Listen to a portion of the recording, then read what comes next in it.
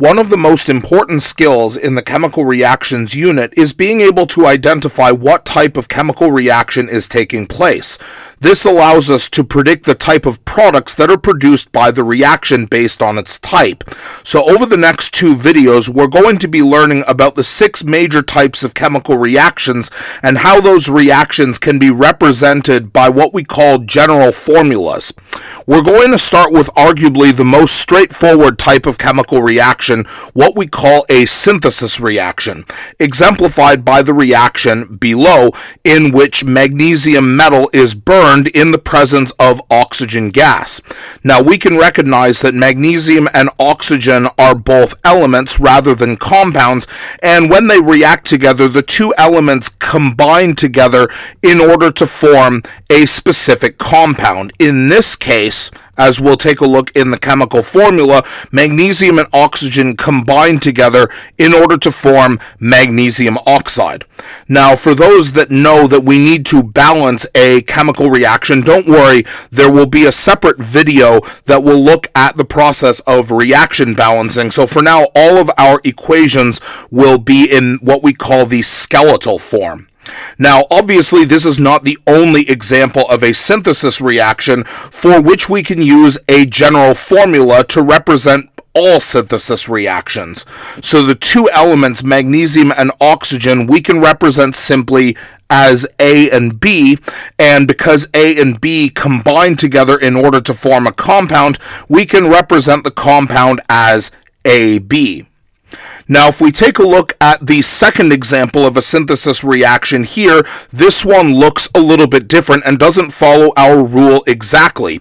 In this reaction, we are going to be reacting liquid water with carbon dioxide gas in order to produce an acid H2CO3. Now, this reaction is different in that we start with two small compounds, that being water and carbon dioxide, rather than individual elements, in order to produce a larger compound, that being H2CO3 carbonic acid. However, because this reaction still follows the A plus B goes to AB, we can also classify this as a different type of synthesis reaction. Logically, the next type of reaction that we're going to learn about is what we call the decomposition reactions. So decomposition is where we get the English word to decompose from, which means to break down into smaller pieces. And decomposition reactions are the literal reverse of a synthesis reaction. So instead of starting with our two elements, we're actually going to start with our compound. In the general formula, we can simply represent this as AB. And in this case, we take our compound and we can decompose it into the separate elements. So in this case, A and B decompose to produce elements A and B separate from each other. So here, unlike in the synthesis reaction, we end up with two or more individual elements as the products, with our compound being the starting reactant. So in our example here, we're taking the compound aluminum oxide, and because aluminum and oxygen are the elements that make up aluminum oxide, we can decompose this compound into aluminum metal and into oxygen gas, which we represent as being O2 because oxygen is a diatomic compound. Now, just like with synthesis reactions, how it is actually possible to take smaller compounds and synthesize a larger compound, the same is true with decomposition reactions, in which a large compound is usually subjected to some form of heat in order to get it to break apart, but this large compound decomposes in order to make two or more smaller compounds rather than individual elements. So if we take a look at copper 2 carbonate, when this compound is heated, it decomposes into carbon dioxide gas and copper 2 oxide, and we can see that if we were to write the synthesis reaction, adding copper 2 oxide and carbon dioxide together, we would end up with our reactant back in this case. And because it technically follows the AB decomposes to A plus B formula, we can likewise classify this as a decomposition reaction. The final type of reaction in this video is what we call the single replacement reaction, although depending on your chemistry teacher, they may use a different word. Some chemistry teachers prefer to use the word displacement, although these two terms are effectively interchangeable, and it's not uncommon to refer to this type of reaction as single replacement or single displacement.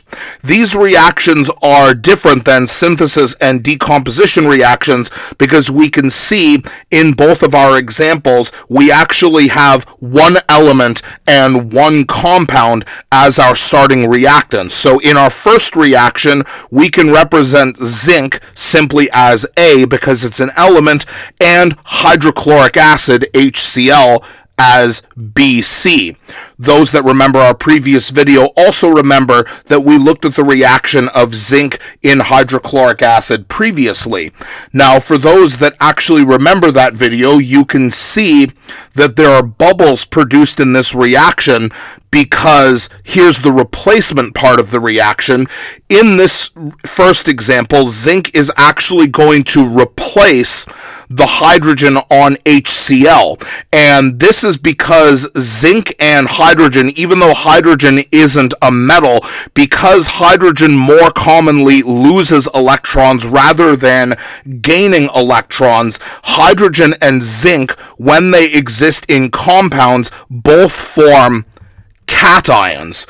So in this case, zinc is taking the place of hydrogen that would normally function as the cation in order to make a new compound, zinc chloride in this case. So in this case, zinc, the metal, and we're going to put metal in quotation marks here simply because hydrogen is not technically a metal, but normally functions the way that cations do. So the single metal or cation in element form replaces the cation, which again we're going to put in quotes as a metal here within the ionic compound in order to produce a different ionic compound here. And of course the bubbles that we generate here are hydrogen gas, which is our element. So if we go to our general formula that we see here, we see that element A is displacing or replacing element B in the compound BC. So that means in our products, element B is going to be by itself. This again is usually some sort of metal, but alternatively it can be an element that functions as a cation in an ionic compound. And then of course we have our second compound, which is AC, produced when A replaces B, like so. Now we can see that this is not always true because here in example number 2, chlorine and bromine are actually nonmetals, so we're going to put nonmetal in quotes here, but when we're dealing with ionic compounds, it's more correct to refer to these as anions instead. So even though chlorine is by itself here, because chlorine and bromine both gain electrons in order to form ions, they would exist as anions. And so what we would expect is that chlorine would displace bromine in the compound here and function as the anion in the new compound that we're going to make. So if we switch chlorine and bromine's place here, we would end up with potassium chloride as our product and bromine by itself like this. So unlike in example 1 where the metals or cations replace each other. In example 2, it is actually the nonmetals or the anions that are replacing one another, and therefore we can write a modified form of the general formula that we see. So if we represent chlorine as A and potassium bromide as BC, this time A and C are replacing one another, so that we would then have C, element C, in this case bromine, by itself, and Ba as the new ionic compound that we've created as a result of the single displacement. This concludes part 1 of the types of reactions video. In the next video, we're going to be introducing the next 3 types of chemical reactions, as well as going over the general formulas in order to help you predict when these types of reactions occur.